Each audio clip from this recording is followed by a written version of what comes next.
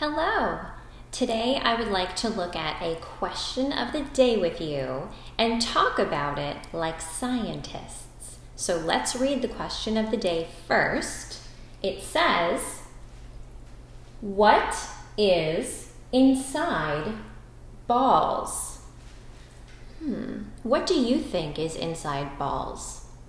Do you think that the same thing is inside all balls? Let's do some investigating. I have several balls that I would like to take a look at with you today, and I want to explore what is inside each ball, and we'll see if it's the same or if it's different. So I want to begin with this ball. This is a soccer ball, and it's a picture of a soccer ball, so I can't hold it in my hands and throw it up in the air and catch it like I would with maybe a tennis ball, because it's not round on all sides like the tennis ball is. It's flat. This ball is a piece of paper and it's flat. This ball is round on all sides, so I can bounce it and roll it and throw it and catch it differently than I would be able to with a flat ball.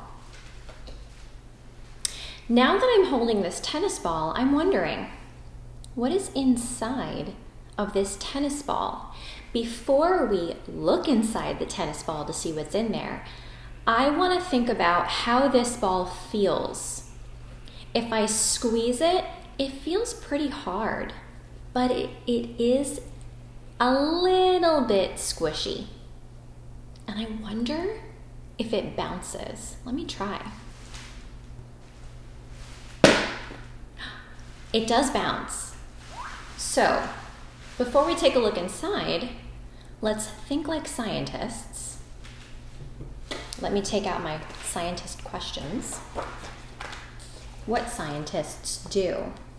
Scientists ask questions. So I'm wondering, since this ball bounces and it feels kind of hard, what might be inside this ball? Now I'm going to predict. If I predict, that means I think about it and I make a guess. So since this ball is pretty hard, I think maybe something hard is inside. And since it bounces, I might be thinking about different materials that might help it bounce that might be inside.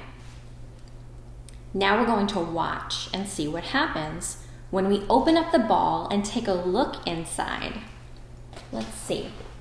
I cut this ball open before I started recording, and I want to show you what's in there. He looks a little bit like a mouth, right?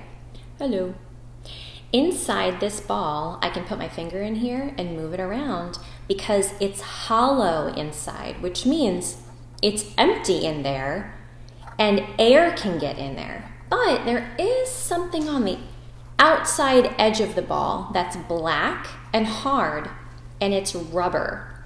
And the rubber helps the ball bounce. So inside this ball is air because it's hollow and rubber around the outside to help it bounce. Let's take a look at another ball. Do you know what kind of ball this is? It's a beach ball. We can deflate a beach ball by letting the air out of the ball. And we can inflate the ball by putting more air inside the ball. This ball has air inside.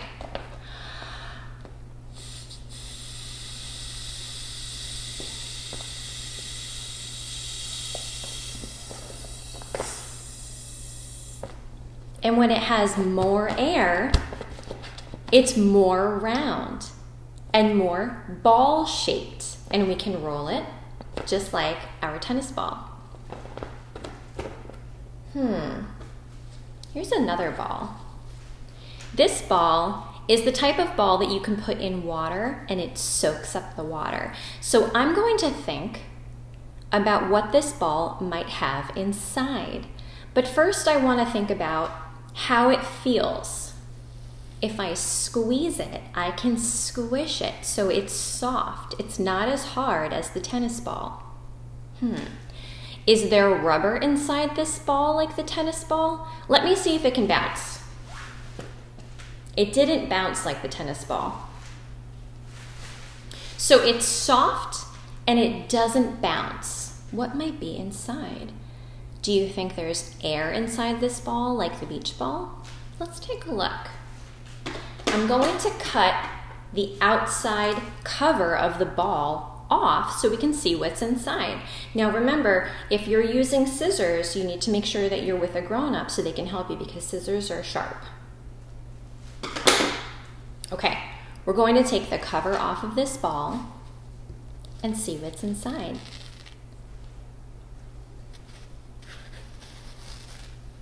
Look at this. This is foam. It feels kind of like a sponge. It's very squishy, and if you put it in water, it will soak up the water. Inside that squishy ball is foam. Now our last ball I want to take a look at isn't a ball that you would play with, but it's ball shaped. It's round, it's a sphere, and it's a piece of fruit. This is a mandarin orange. We also have clementine oranges, which look very similar. They're small oranges that are easy to peel. And if we open this up, what do you think will be inside? Do you think there's air inside this ball? Do you think there's rubber inside this orange? Do you think that this orange will bounce if I throw it down on the floor? Let's peel off the orange rind, which is the outside layer of the orange, and let's see what's inside. Now that I have the rind peeled off, let's take a closer look. It's still ball-shaped, it's still round or spherical, but we can pull it apart into individual pieces of fruit or orange slices, and we can eat them. So that is our ball exploration. I hope you enjoyed it, and I hope you keep thinking about what might be inside the balls that you have at home. Bye, everybody.